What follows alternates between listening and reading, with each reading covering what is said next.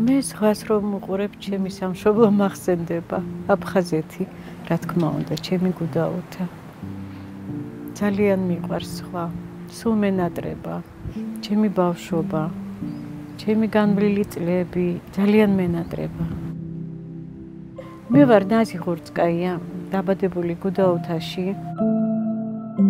დავიბადე გუდაოთაში, ცხოვრობდი იქ, დავამთავრე ქართული სკოლა.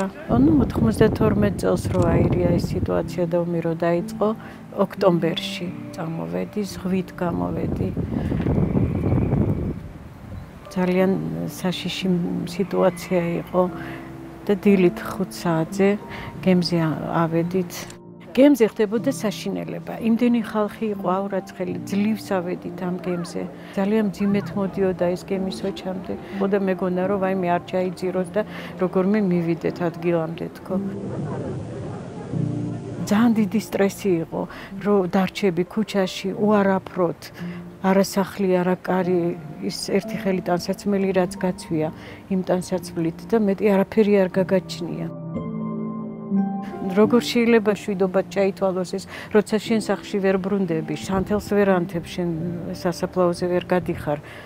რა თქმა უნდა, რა მშვიდობაა ეს? ცოცხლები ვარ და ვხედავთ, რომ ვერ მივდივარ ჩვენ სახლში და როგორ უნდა ჩაითვალოს ეს მშვიდობა, არ ვიცი. საქართველო ნამდვილად არის ევროკავშირში. მე დიდი სურვილი მაქვს, რომ ესე იყოს, გაერთიანდეს ევროკავშირში და დაგვაბრუნონ ჩვენ უსაფრთხოდ. მე მგონი რომ იქნება დიალოგი უფრო მე მგონი იმათაც დაინტერესებს ჩვენ თავისუფლად მივდივართ ევროპაში ეხლა ისინი ვერ მიდიან ესე როგორც ჩვენ მე მგონი ამის სურვილი ექნებათ მაგათაც აი ჩემთვის ნამდვილი მშვიდობა ის არის რომ უსაფრთხოდ იქნება ეს ჩვენი ქვეყანა ჩვენი შვილები რომ მშვიდ ნორმალურ სტაბილურ ქვეყანაში რო ცხოვრობდნენ ეს არის ჩემი მშვიდობა აი რომ მითხრან რომ აი შეიძლება დღეს წასვლაო დღეს ვიწავიდოდი ჩემ სახლში ისე მინდა რომ მქონდეს იმედი ძალიან დიდი სურვილი მაქვს